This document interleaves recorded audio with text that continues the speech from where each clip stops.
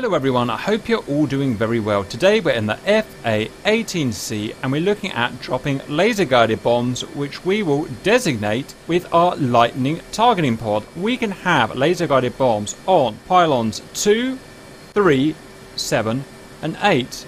We can have GBU10, £2,000, GBU12, £500, GBU16, £1,000 or a Brew 33 rack with 2 GBU12s. This example, let's just go for 2 times GBU12s and a T-pod. We're in the air now. There are some targets on the peninsula ahead of us. Let's go and look at today's controls. To assign TDC to the right DDI, we have sensor control switch right. To slew the T-pod, we'll have TDC up, down, left and right. To create the ground target, we'll have TDC depress. To drop the bomb, we'll have weapon release. Gun trigger second D10 to manually laze. Master arm to arm.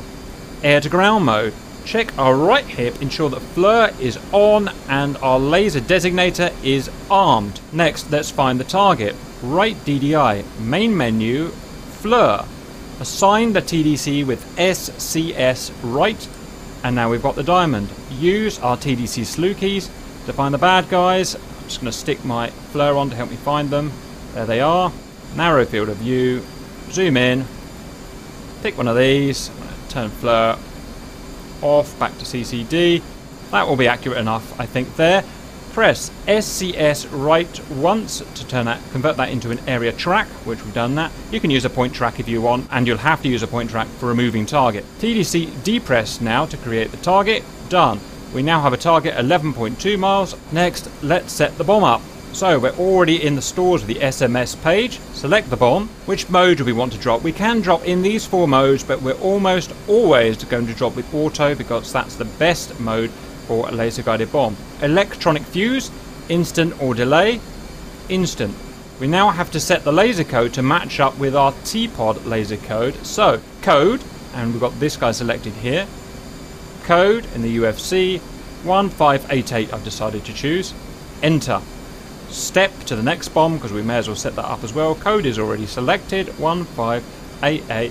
Enter. How do we want to drop the bombs? Let's go to UFC. I would like to drop quantity 2 bombs, multiple 2 bombs. I'm going to drop 2 bombs together. Not something you would usually do, but I just want to show it's something that you can do. Next, T-pod. Oh, the code does not match. The T-pod set up for 1688. So, T-pod UFC, the laser designator. I'm going to clear that and make that 1588. Enter. Let's check that this now says 1588 and it's not flashing.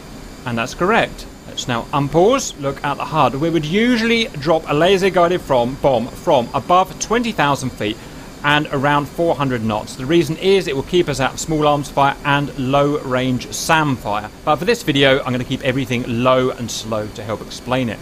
So we have our steering line here. The idea is we want to keep our velocity vector here on the steering line for steering guidance. We can see that we have a target designated through our FLIR here. We have auto mode selected as we have, and a countdown in seconds until the bomb will be released. When that reaches 5 seconds, a timing cue will drop down the steering line, and when it reaches our velocity vector here, the bomb will drop. When we visualize that cue, we will press and hold weapon release until it drops. So let's speed up time. There it is. Press and hold weapon release. Both bombs will drop. We now get a countdown in times of seconds until the laser will automatically fire. LTD is now flashing, so it's automatically firing the laser. And we have a countdown here, TTI. That is the amount of seconds, time till impact. Let that run through. 3, 2, 1.